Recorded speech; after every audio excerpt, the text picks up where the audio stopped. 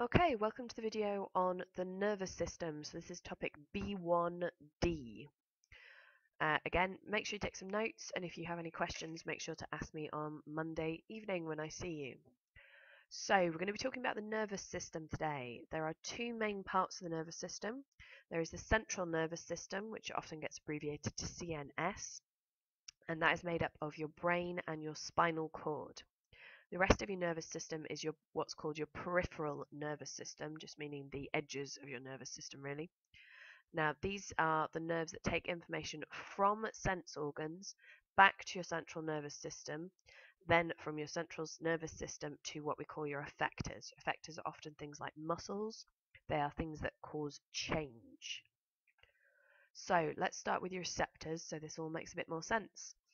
So your receptors are your sense organs, so the parts of your body where you can take in stimulus or information.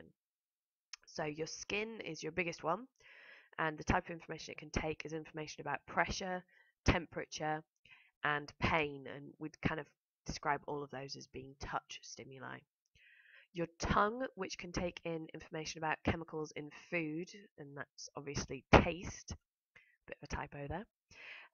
Then there's your nose, which can take in information about chemicals in the air. So that would be smell. Eyes, which take in light, so that obviously gives you sight. And your ears, which take in sound, which gives you your sense of hearing. Now your ears also are responsible for your sense of balance as well.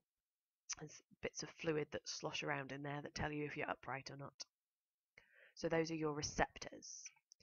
So your receptors then pass on the information they take in, and they do that by passing the information along nerve cells, which are also called neurons. Now in this diagram, I've shown you a sensory neuron. Now for the foundation level, you just need to be able to identify the parts of it. For the higher, you need to know what they do. So let's identify the parts to start with. So the first bit is the sheath. Now the sheath is this bit around the outside here. It's not the bit on the middle, it's the globby bits, the fat bits around the outside. So we then have the cell body. This is the bit that acts a bit like a normal animal cell. It's just where the nucleus is going to live. It's sometimes stuck out to the side. Sometimes you find them in other places depending on what type of neuron it is. But you can always tell because it's where you've got the little nucleus circle, this bit here, this white bit here. Then we've got the receptor of the cell, which is often not on an end like this. Sometimes it's a circular glob, sometimes it looks a bit more like a tree. It depends, again, what type of cell it is, but it'll be on one end. We then have the axon. Now, the axon is the pink bit in this diagram that runs right down the middle. So it's the bit inside the sheath.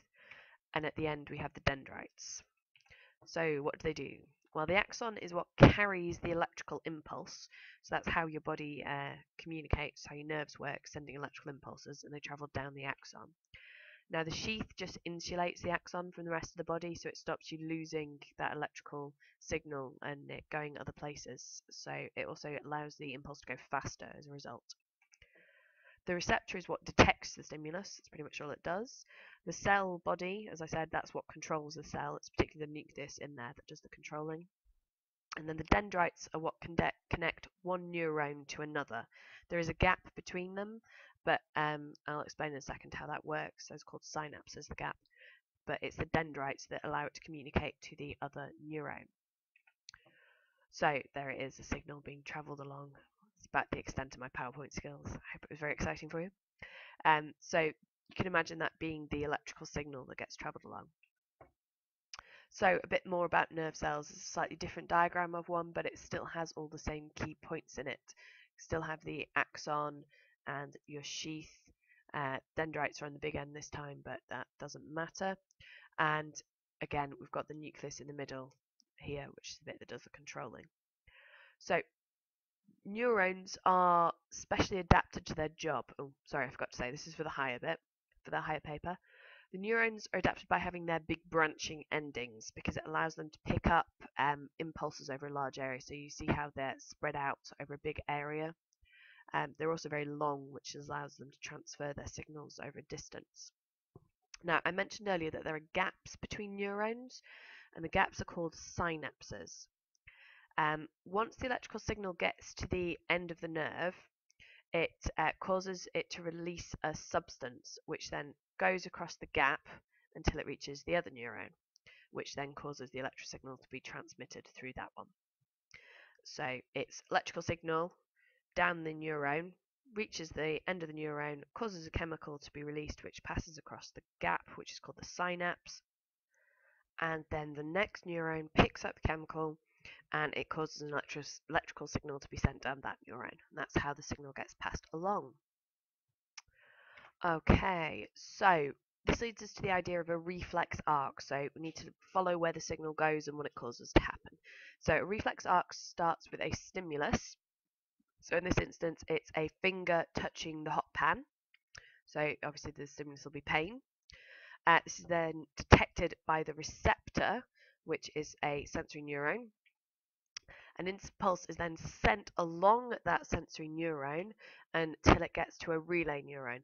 Now, I don't know if you can tell, but this is supposed to be part of the spine. So this is, imagine a slice cut through your spinal column.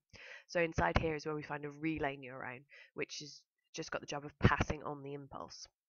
So the relay neuron then passes that signal to a motor neuron, which carries it to a muscle here, which is your effector. So remember, effector causes change, which causes the response, which is the arm to move. It's just missing the word response off there, so which makes the arm move, which is a response. So that is a reflex arc. So just to summarize it, we have a stimulus, it's detected by a receptor, which passes a signal along the sensory neuron, which takes it to the CNS, or a relay neuron, either is fine for that. That then sends it down a motor neuron, which sends it to an effector, which causes the response. So that is the reflex arc. So as you can see, none of that actually takes it directly to your brain. It just goes to your spinal cord and back again, and that's all we need to react quickly to things. So the next part of the nervous system we need to talk about is how the eyes work. So with the eyes, we're interested in how they work with light. So the light is refracted by the cornea, which is the front of your eye just here, and the lens, which is this bit here. Now by refracted, I just mean that they change the direction that the light is traveling. So it just makes them come to a focus where we want them to. Now the retina is the back of your eye, and this is the bit where we can detect the light. The only point where we have a little blind spot is right here, and this is where the optical nerve joins the back of the retina. Little fact for the higher folks, that doesn't come up on the foundation though. So your blind spot is just where the optical nerve joins. Now the eye, in order to focus on things, it does something called accommodation, and it does that by changing the shape of the lens here. The way it does that is there are muscles on the top and the bottom called ciliary muscles, and they stretch or squash the lens. That causes it to change where the light gets focused to. So knowing the word accommodation is for foundation, being able to explain that it's the ciliary muscles is for the higher paper. Okay, I hope that's clear. Right then, the last thing we need to talk about are problems with vision. So the first one we need to know about is red-green colour blindness. And this is just caused by having a lack of specific colour detectors. And it is a genetic disorder, much more prevalent in men than women. Now, for someone who is colourblind, they wouldn't be able to see the number in the middle of this image. So unfortunately, if you can't see the number in the middle of this image, you might be colourblind. Although I would imagine most of you would know by this point in your life.